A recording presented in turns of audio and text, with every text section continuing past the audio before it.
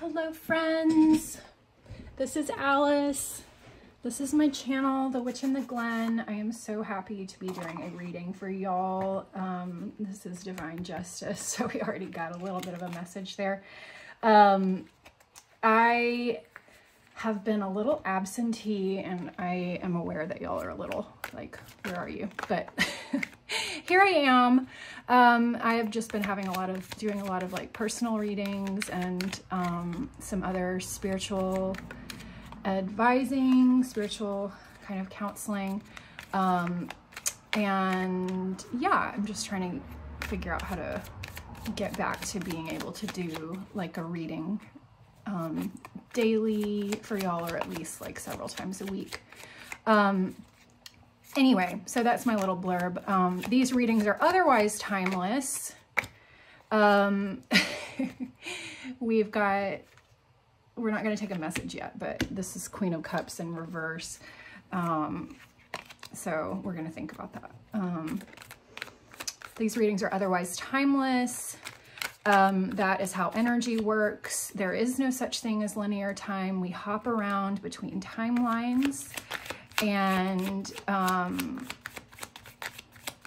parallel universes is what that is talking about. So that is why many of us point out that these readings are timeless. Whenever it finds you, that is when it is meant for you. And then the caveat is that just because it finds you does not mean that it's going to resonate for you. So readings are either finding you because there is a trigger involved that you need to know about or and work on. So if there's something that makes you feel icky, that means that the message itself may not be actually true. It may be that it is a trigger for you. So don't get down about that and feel like you are kind of bound by what readers say in their readings. If something gives you a little lift, or you feel this feeling of recognition, your heart feels a feeling of recognition, or there's a psychic part of you who... Lots of cards jumping out, y'all. Okay, let's get into it. Take what resonates, leave what doesn't. That's the short version. Okay, we are using my Golden Art Nouveau Tarot deck, my trusty, beautiful deck. And let's just see what kind of message we have for the collective. I'm usually reading on the Divine Feminine energy because that is what I resonate with. And we get messages about our Divine Masculine energy as well. And so that's where we're coming from. So let's see what the cards have for us. What kind of message do we have for the Divine Feminine collective today? Spirit, what kind of message do we have for the Divine Feminine collective today? So we have the Three of Pentacles in reverse.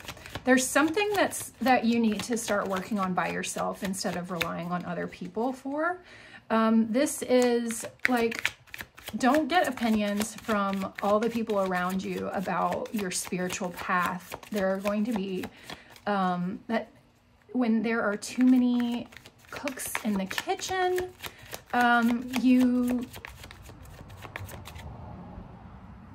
tend to find that the lowest common denominator is the standout message. And so what I'm saying is, like, when you have too many people, what happens is that you end up going with, it's like your lower self instead of your higher self. Your lower self, your unevolved self, is seeking answers from other people's 3D selves. So you're letting other people project on you, basically, and then you are following other people's projections, which is not your authentic path.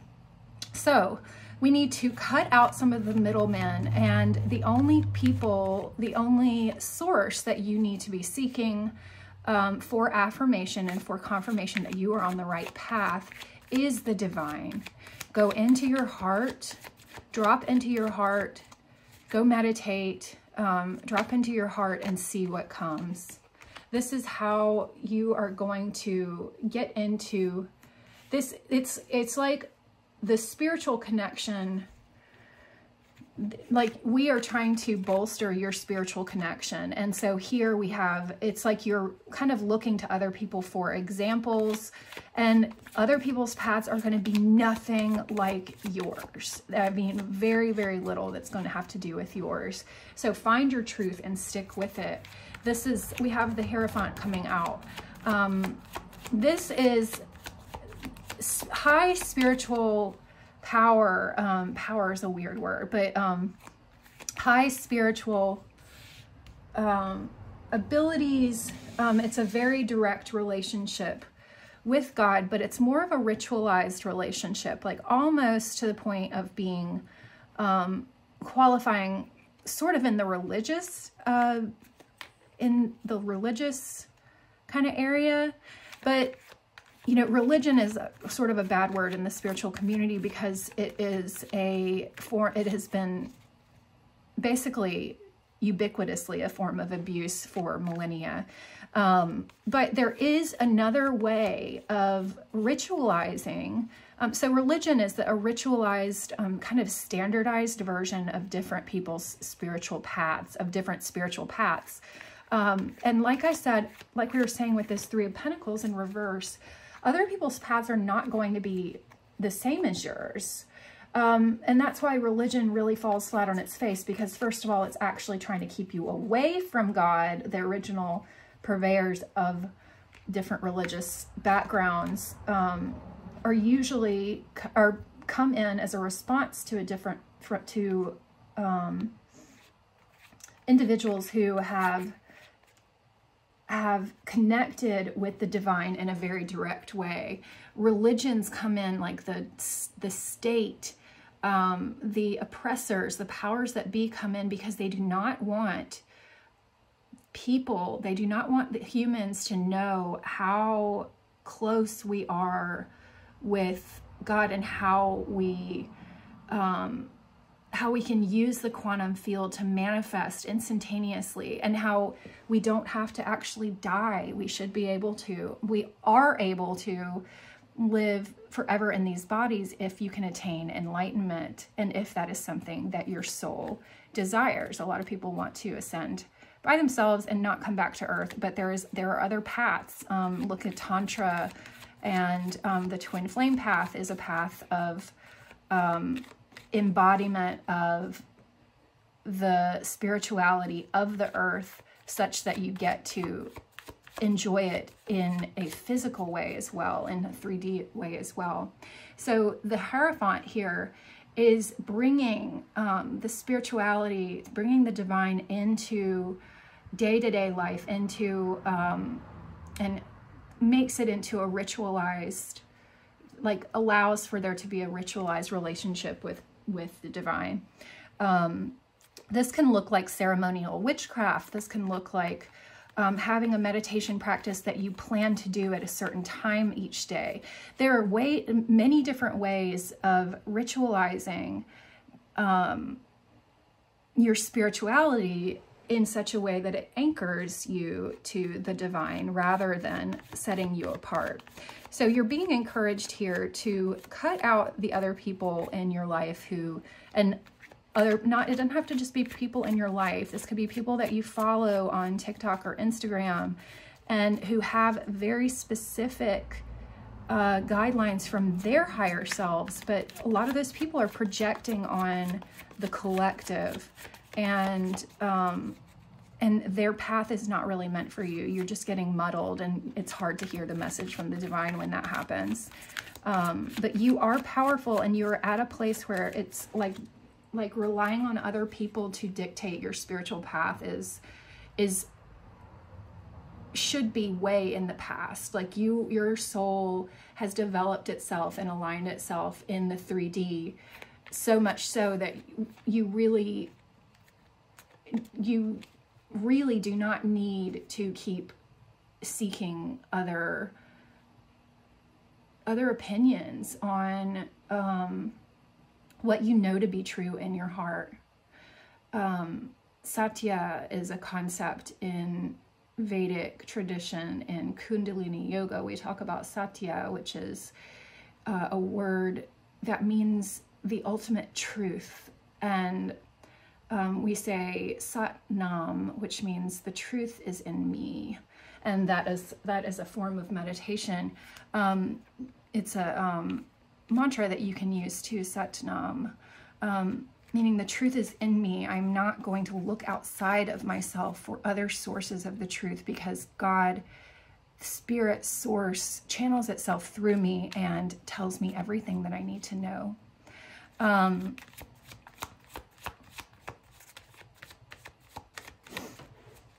So you're getting a message that about your spiritual power and how it is manifesting in the earth plane, in this realm.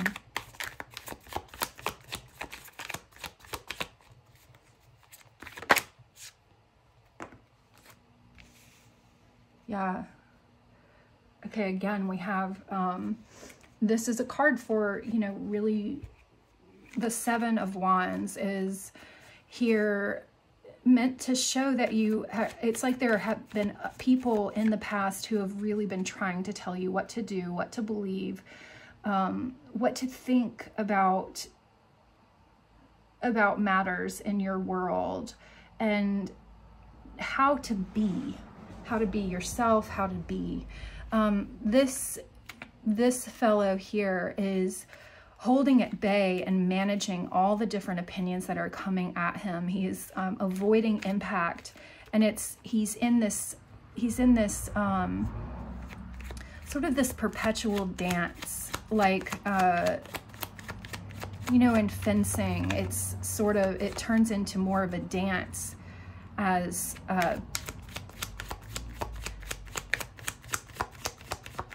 you get good at fencing. It's, yeah. So these people in your life who have been coming at you have really made you feel like you've been hung out to dry. It's like they're coming at you, telling you what to do and what you should think about things. This is like the media coming at you and telling you how you should relate to your spirituality, how you should advocate for yourself, how you should bring your perspective into the earth, into the 3D realm. And it's like you have realized at a certain point that none of these people really have your back, really have the best interest of you in their heart, because their projections on you are indicative of the fact that they are less evolved spiritually. Them telling you what to do, telling you what you need to think, telling you what you need to be saying, telling you what you need to be posting, and saying like you're not a real spiritual person, you're not a real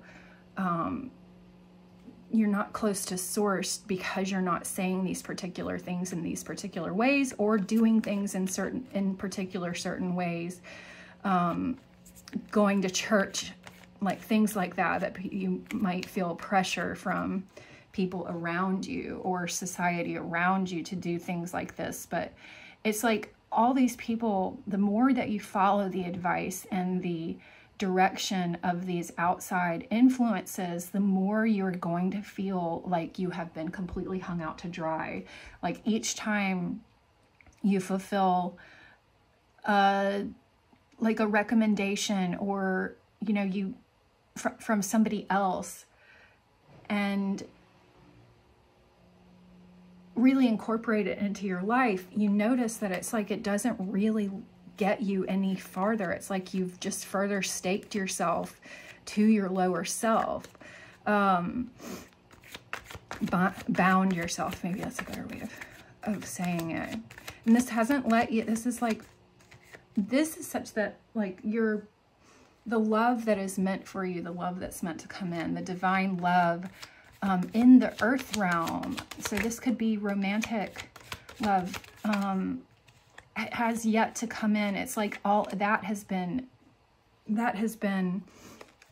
slow to develop because you have been relying on outside influences instead of relying on your heart, instead of dropping into your heart and your intuition and really examining what it is that your soul is craving.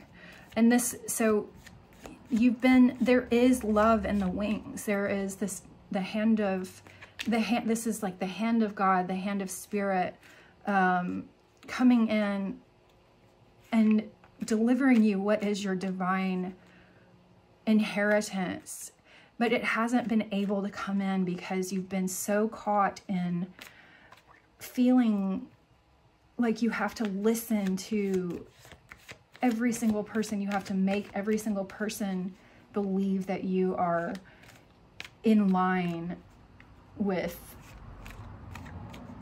make every single person like see that you're a good person. It's, you know, you're relying on other people's opinions too much. And this is what's ultimately keeping love out. It is keeping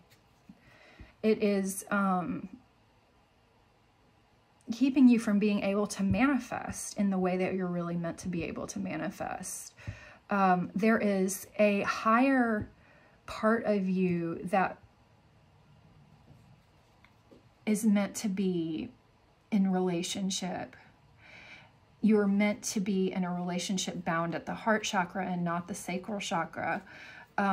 This is an old way of being, an old relationship blueprint that is defined by the energy of lust and not defined by the energy of source.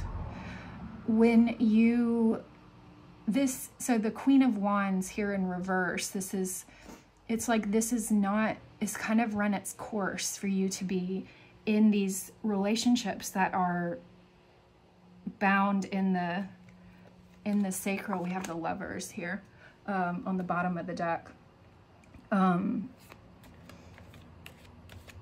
It's like you're getting burned out. This is completely burning out your energy source. It gets burned out before it can ever elevate into helping you to be in higher alignment. You're just, any energy that's coming in, you're giving it all back out, and more, and even more so. You're not letting it, because your relationships are not, your relationships in the past have not been based on a divine connection.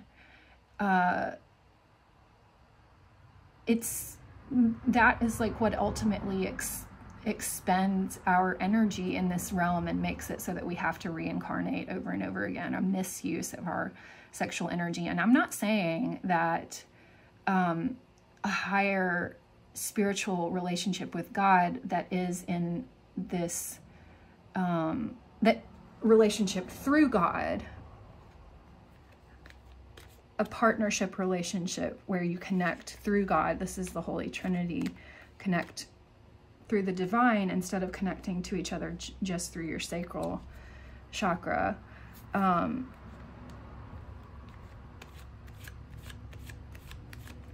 It's like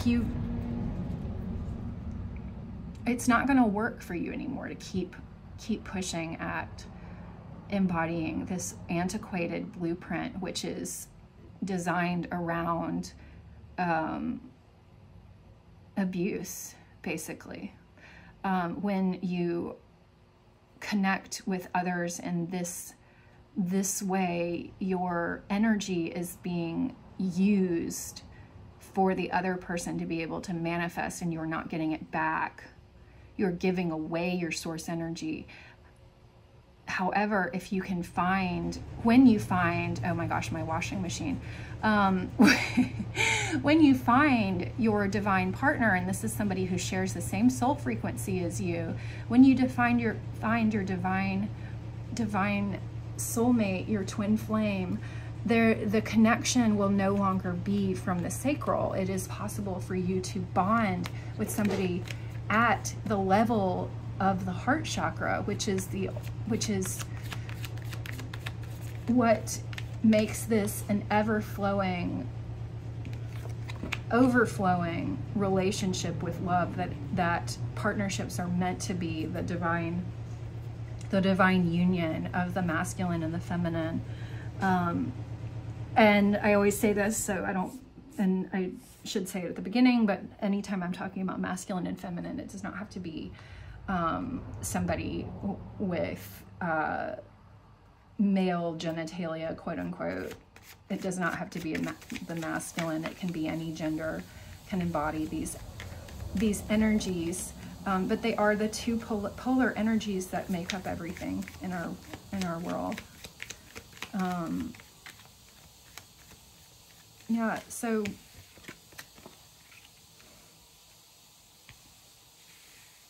this is what is meant for you, is the lovers, is this relationship with each other through the divine.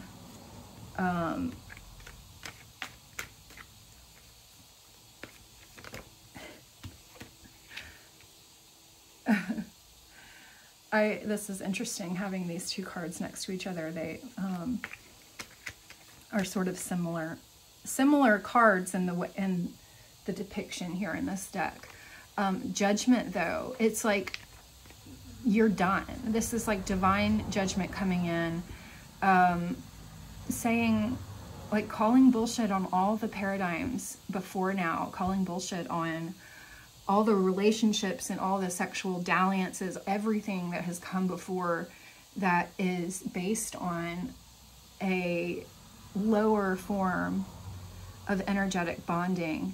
You're done with that. You're done with all the people who have been clinging to you, all the sexual cords that have been embedded in you. You are done with those. So this relates to, you know, our card starting out, the Three of Pentacles, which it's like, let's cut out all of the sexual energy that's caught in your system. Let's purge that. Cut all of those sexual cords that keep you entangled at a quantum level with other beings who you have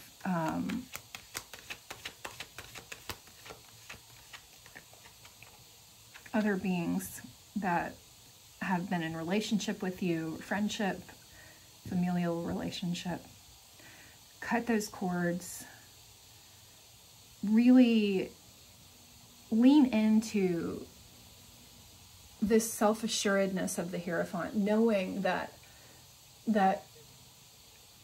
your relationship with the divine is the only thing that is real. Your truth, your